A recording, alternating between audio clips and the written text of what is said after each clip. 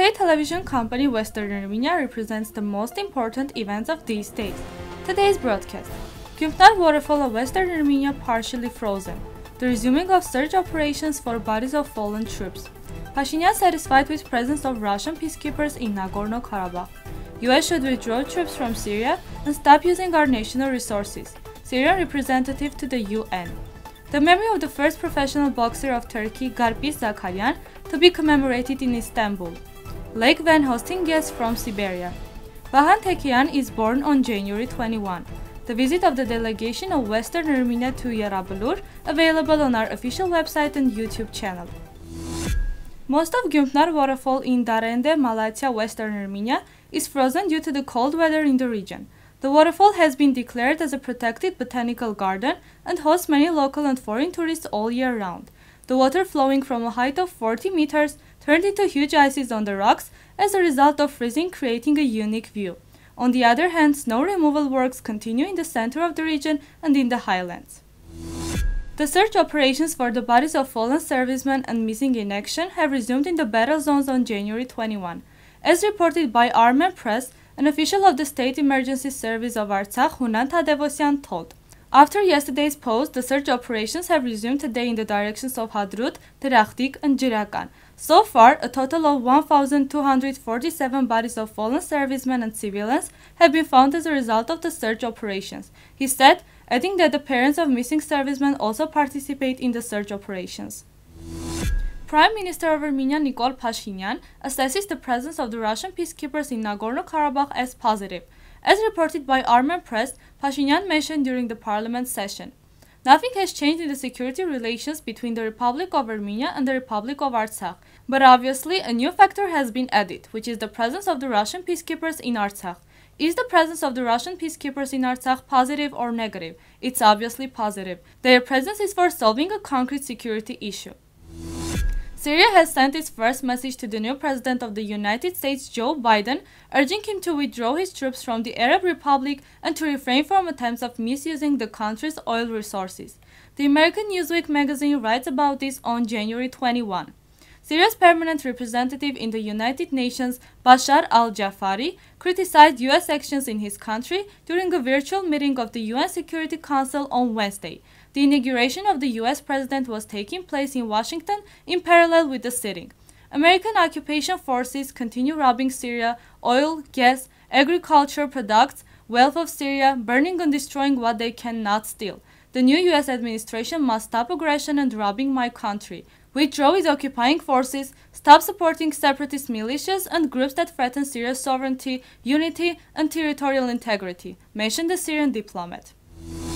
A commemoration ceremony will be held on January 25 at the Armenian Cemetery in the Sisli district of Istanbul on the occasion of the first anniversary of the death of the Iron Fist, the first professional boxer in Turkey, Garpis Zakaryan. Zakaryan died on January 25 of 2020 at the age of 90. Zakaryan was born in 1930. He had a career as a boxer of 22 years. The boxer has had 200 amateur and 51 professional fights. Zakaryan became the champion of the Middle East in 1964 after becoming the champion of Istanbul and Turkey.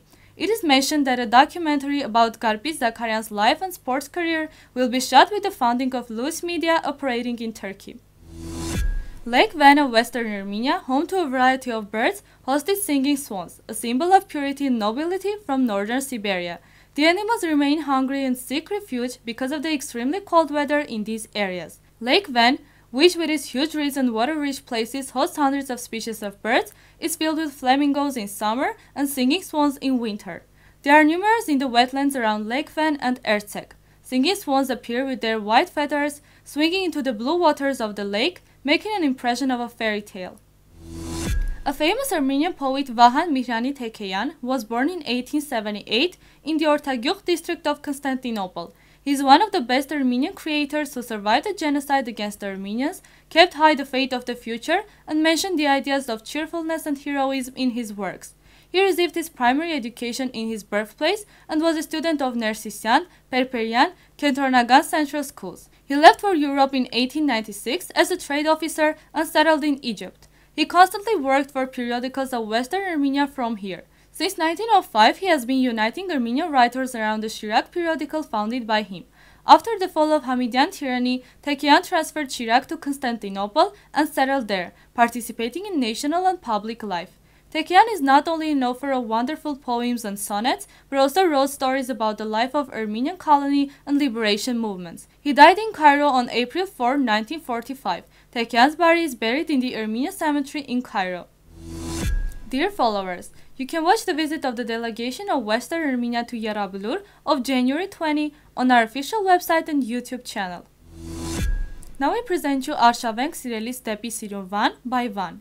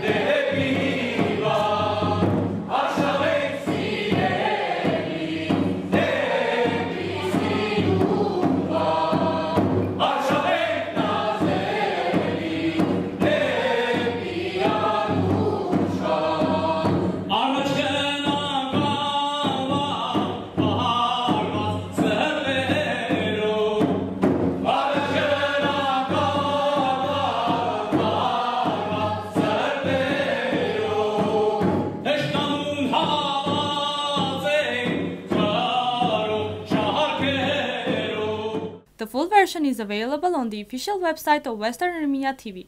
This was all for today. Goodbye.